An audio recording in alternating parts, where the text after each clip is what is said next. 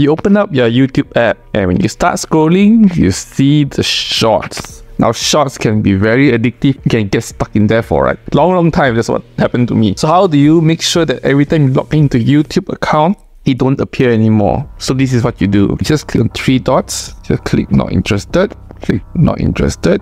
Click not interested. Click not interested. So you can see all the videos are removed. Alright. Okay, you may see here again. Just keep not interested. Not interested.